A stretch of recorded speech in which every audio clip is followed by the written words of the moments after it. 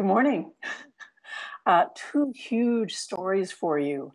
You can see five planets now before dawn, and also there may be a ninth major planet in our solar system. First, beginning around now and lasting until about mid-February, you can see five planets at once in the pre-dawn sky. They are Mercury, Venus, Mars, Jupiter, and Saturn. It's the first time we've been able to see all five of these planets at once since 2005, 10 years ago. But when you look outside before dawn, how do you know which ones are the planets? First, remember that these planets orbit in a flat plane around the sun, so they follow the path of the sun across our sky. And that means that no matter where you are on Earth, you can think about the path of the sun in your sky and look along that path to find these planets. Also, these are the bright planets. Jupiter and Venus are especially bright.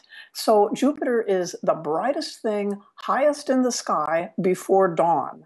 And Venus is the brightest thing in the east before dawn.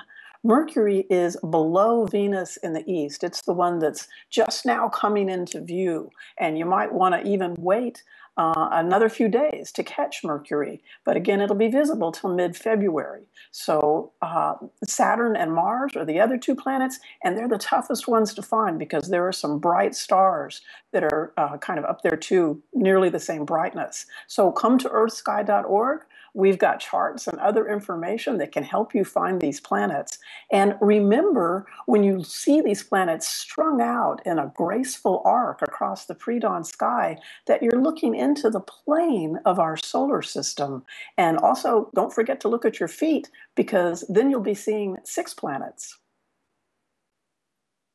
The other big news this week is that there's possibly a ninth major planet located on the fringes of our solar system. And if it exists, it's 5,000 times more massive than Pluto. So astronomers did not announce this week that they'd discovered a ninth planet.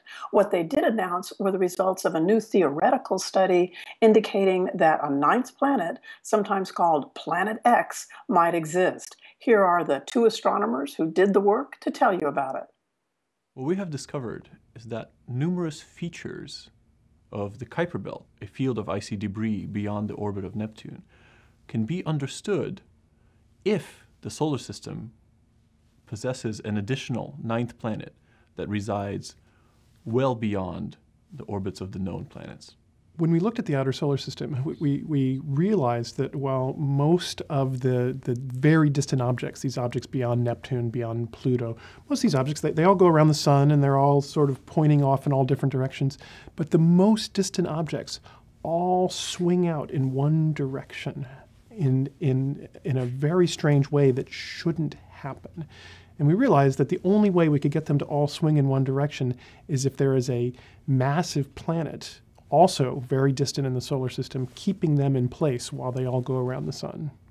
And we started looking at this and thinking, this must be either a coincidence or it's caused by something else. It can't be caused by a planet because that's crazy. There are no planets out there. I went from trying very hard to be skeptical that what we were talking about was true to suddenly thinking, oh, this actually might even be true.